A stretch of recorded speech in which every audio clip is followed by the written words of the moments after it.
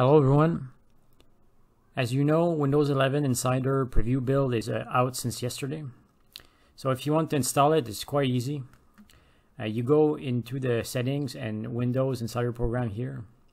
First you need to set up optional diagnostic data.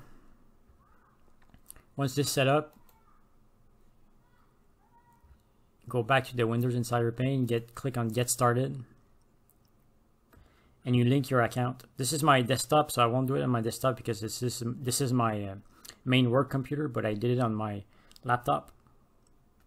But it's pretty easy. Like, you click on link account and it should work. You enter your Microsoft account, and after that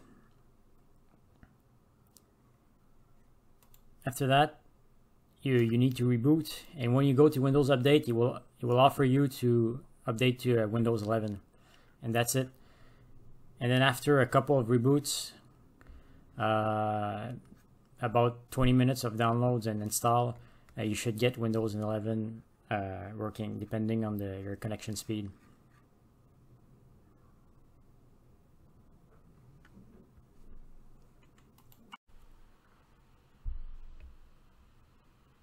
So this is Windows 11 on my XiaoMi Notebookpro 2017. The installation went smoothly, and the stability seems pretty good. As you see, the taskbar is centered. The settings menu seems much more streamlined and clean. Anyway, I like it better than Windows 10 one.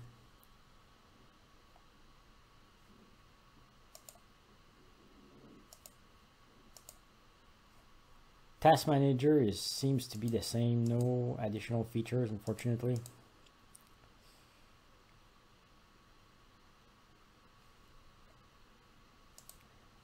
What I really wanted to try is Unreal. It seems to be a bit unstable. I got 2 crashes so far. One trying the third-person demo, and another one trying the shooter game. Shooter game is quite big. So I got the crash while compiling. It still seems to be workable. So this is a third-person C++ example.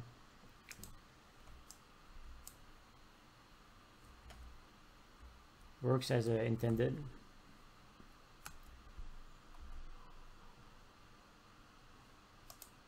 So if you want to upgrade to Windows 11 and wondering if Unreal can still work, it works quite well. I just got 2 crash, but I think it's workable. I just don't recommend updating your main work computer with that. Obviously that's a risk, but for a second computer, I think it's okay, and you can do some work with it.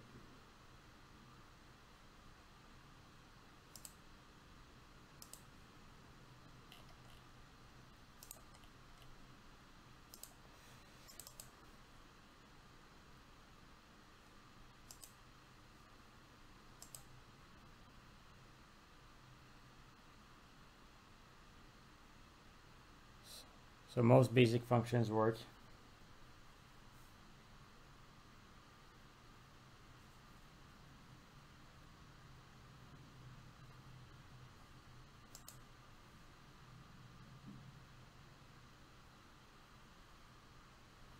So I'm using a Microsoft Visual Studio 2017.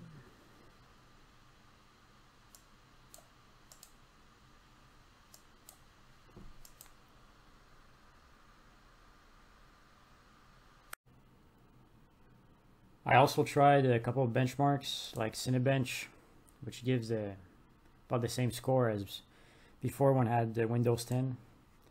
Same thing for Crystal Disk Mark.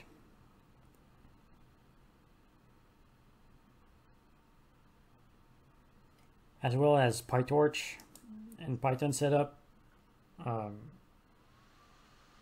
nothing was broken. So this is the famous mini GPT example from Corporate.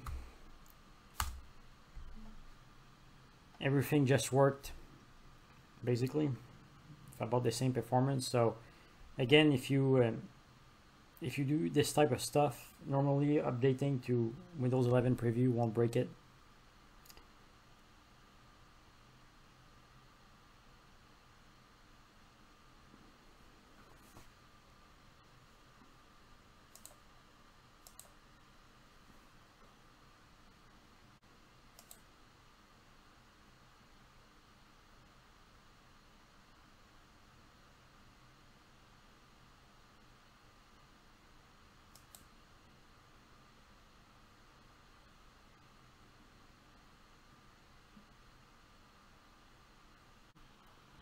So that's it. If you have questions, you can ask in the comment section.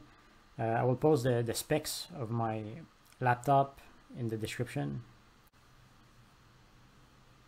Thanks for listening. Don't forget to like and subscribe if you want.